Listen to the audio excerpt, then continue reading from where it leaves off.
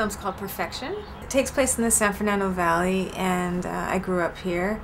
Mostly centers around a relationship between Christabel, who still lives at home with her mother, and her mother is addicted to plastic surgery, and Christabel cuts herself to kind of connect to some sort of feeling.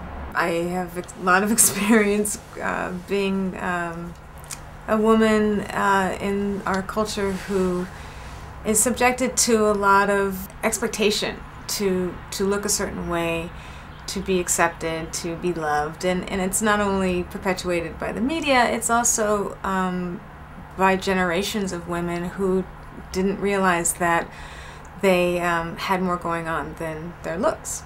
Some women have grown up with very beautiful mothers who really took care of, like you were saying, their appearance, and that was what they put forth in the world first. And I think for a lot of the generation, our generation and younger, who grew up with mothers who they were beautiful and that's what they presented to the world, I think it leaves a daughter sometimes with mixed signals. It really addresses notions of beauty and what is considered standard notions of beauty and aging. It's called Perfection, which is aptly titled, I think.